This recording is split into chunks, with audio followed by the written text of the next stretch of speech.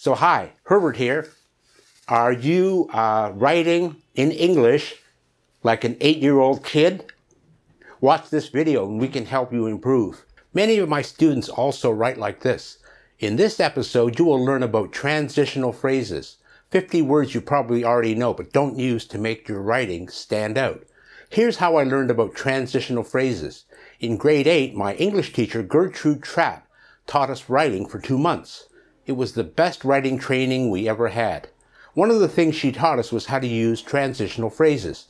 Using transitional phrases correctly in your writing will really turn you from a so-so writer into an excellent writer.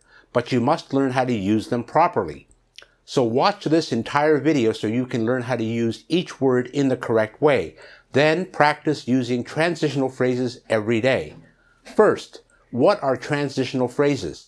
In English class, when your teacher gave you a writing assignment in writing class, you were told it must be 200 words or 300 words, some fixed number of words. So you grew up thinking, words equals writing. Nothing could be further from the truth. You learned writing about the quantity, the number of words, not the quality of the words. How clear was the writing and how effective was the writing? Here is what writing actually is. Writing is using words to express an idea. Let me repeat that. Writing is using words to express an idea. Okay, so now that you understand that writing is about expressing ideas, you need words to help you do that. One set of words that can help you is transitional phrases. Transitional phrases act as a bridge to connect your ideas and make your writing smooth and easy to understand. Let's get started. Okay, so here are the transitional phrases, and I'm going to show you how to use them. So transitional phrases, as I said, are very, very useful to make your writing sound much more adult-like.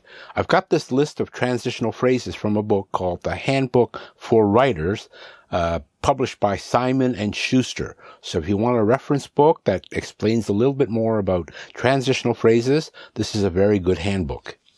Okay, so transitional phrases, actually you're quite familiar with them already, but you probably use the same ones over and over again. Well, for an English teacher, that's kind of boring. And actually for any reader, when you use the same words over and over again, it's very, very boring.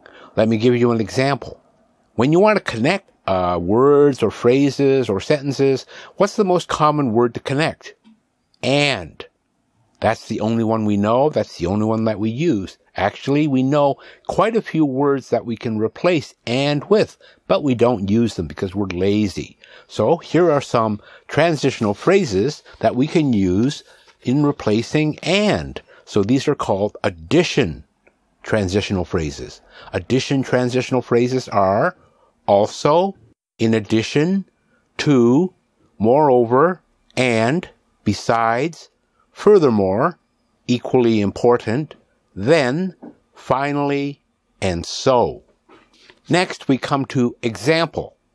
So instead of just saying, for example, all the time, you can say, for example, for instance, thus, as an illustration, namely, specifically. Now you've got 1, 2, 3, 4, 5, 6, 7 ways to say, for example. Next is emphasis. Now, when you were going to school, you learned about different punctuation. Full stop, comma, semicolon, colon, question mark, and exclamation mark. And then when you got to work, you were told in business writing, you cannot use an exclamation mark. So, how do you emphasize something? How do you make it stand out from the rest of the writing? You use transitional phrases for emphasis, and they are above all, at the same time, certainly, more important, indeed, surely, for one thing. Next is purpose. Purpose, there are only 2 transitional phrases you can use. For this purpose, for this reason. Next is contrast. Contrast is using to compare 2 different things. So even though it's contrast, you're using it to compare 2 different things. but, yet, however. On the one hand, on the other hand, nevertheless, nonetheless, conversely, in contrast, still, at the same time. Then we have comparison. Comparison is used for similar things. Similarly, likewise, in the same way, equally important. Next is something that's very important. This one is called concession. Now, you use concession transitional phrases to give credibility or believability. Now, most of us, when we write a proposal or we're trying to solve a problem, we write our solution as if it's perfect and nothing could go wrong. If you want to make your writing more believable, you should find a fault. You should find something wrong. You should find a minor flaw in the proposal that makes it more easy for the reader to believe. So, for example, let me give you an example. If a student of mine asked me to write a letter saying they're a good student because they want to apply for a job, a reference letter, I could say, Jack is a very good student. He comes on time. He does his homework. He participates in class. He gave a very good presentation at the end of the class. So I think Jack is a very good student. He seems to be very, very careful with his work. I think he would make a very good employee. Now, if you get that letter and you're the employer, you would kind of say, gee, Jack sounds like too good an employee. I can't believe that. But if I added a concession statement at the end and I said, but Jack has a small habit that's a little bit inconvenient.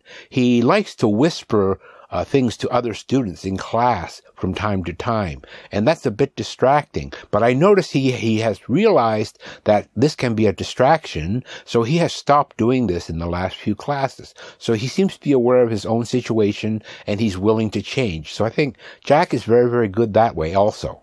Concession, transition phrases are, of course, to be sure, certainly, granted, after all, at the same time, nevertheless, clearly. Next, we have result. Result collocations are therefore, thus, as a result, so, accordingly, consequently. Summary. These are transitional phrases you would use at the end of your writing. Hence, in short, in brief, in summary, in conclusion. Finally, in closing. Next, we have the time sequence transitional phrases. First, second, third. Next, then.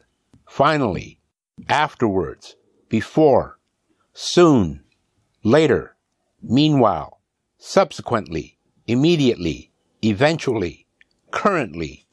And finally, place transitional phrases.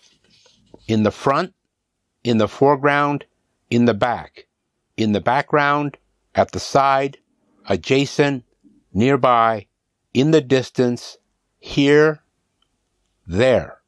And those are all the transitional phrases you need to know to become an effective writer.